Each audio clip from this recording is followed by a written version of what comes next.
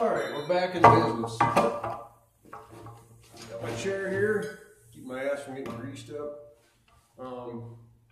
Casting things off, casting certain desires off. I left off earlier the battery, or ran out of memory, so I gotta make this quick. I don't have much hard drive space or digital space left. Explaining about the turbocharged propane powered engine, make it 250 horse and 1800 RPM. So that's pretty good for an automotive engine. But that aside, you know, when you strip it all back, and you know, when you take away that desire or remove it, whatever you do to get rid of the desire of family and women, however it is in each of you, it leaves a hole.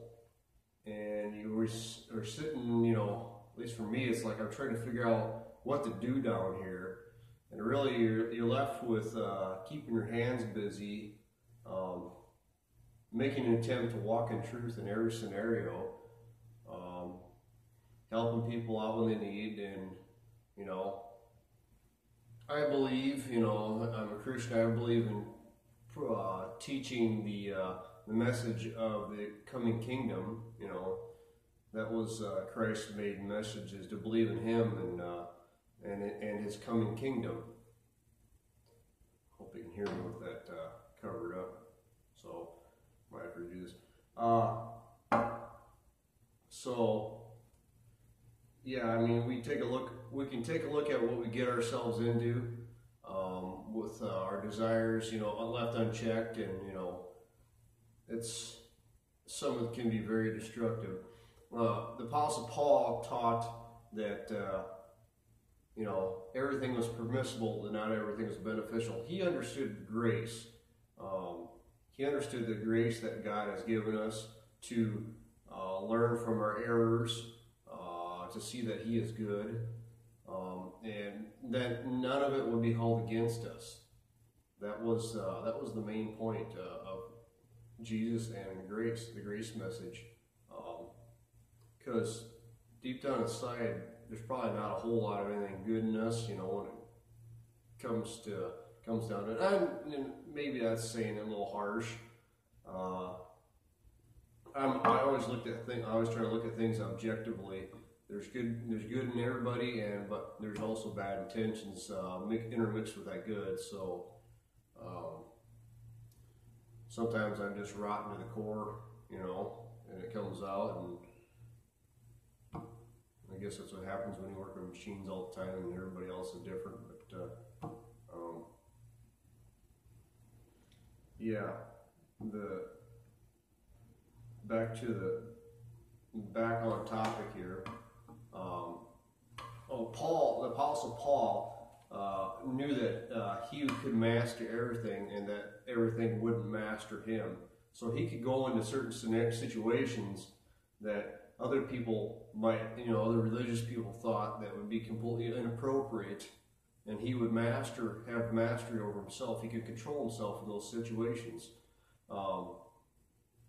you know, so that nothing essentially was off limits to the person who has the right heart condition in that scenario. I'm going to let you guys just take that wherever you want. I'm not saying go unite yourself to a prostitute. If you want, you're going to pay the consequences for that. And yes, there are consequences for doing those type of actions. You know, it only leads to feeding that drive all the more. So,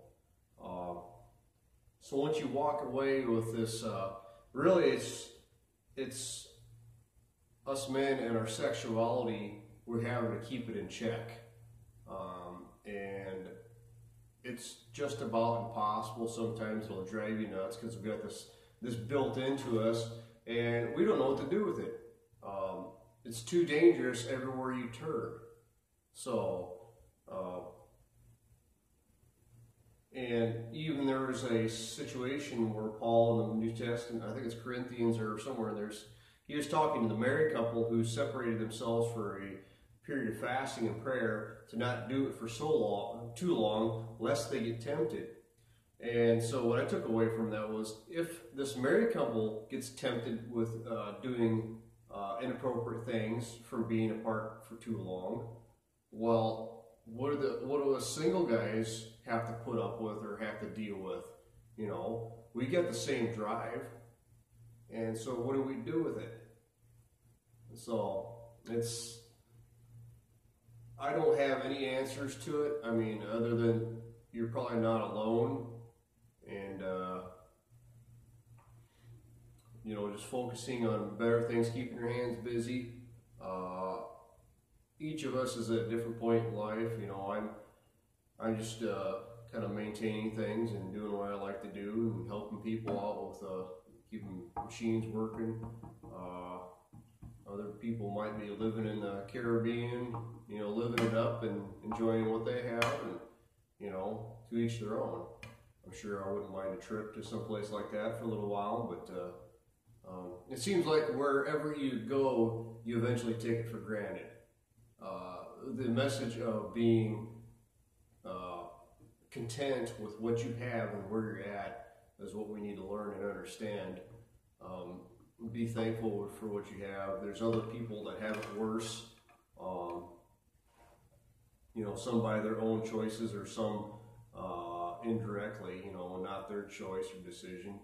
I mean, just wait till wartime comes to American soil. You know, we're naive and stupid to think it won't happen, because it has happened in the past how many times, and we walk around in this country with this attitude, whoa, we'll never have a problem here.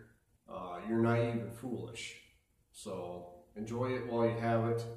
I think a lot of I shouldn't say problem. A lot of these situations where men are frowned upon will vanish very fast when the environment is such where a man is needed. So I'm not one for advocating collapse or, you know, chaos, you know, to make ourselves look great again, or this or that. You know, I'm a man. You know, I've got whatever. I got what you need. I got, you know, all the tools for the scenario or the situation, whatever that demands. You know, I'm a survivalist. You know, I used to kind of think like that would be a good scenario to, hey, you know, and then the chicks would dig you. Well, right now with living in freedom, we're able to see what is inside of people, and you know, the true female nature is being expressed right now, and you can see it with your own eyes and deal with it if you want to or not. But when you have freedom, the hearts of everybody can be exposed. When no one's holding you back, you're able to see what's in somebody, and that's what we got right now. And when life throws us curveballs, those attitudes or expressions of how people really are get packed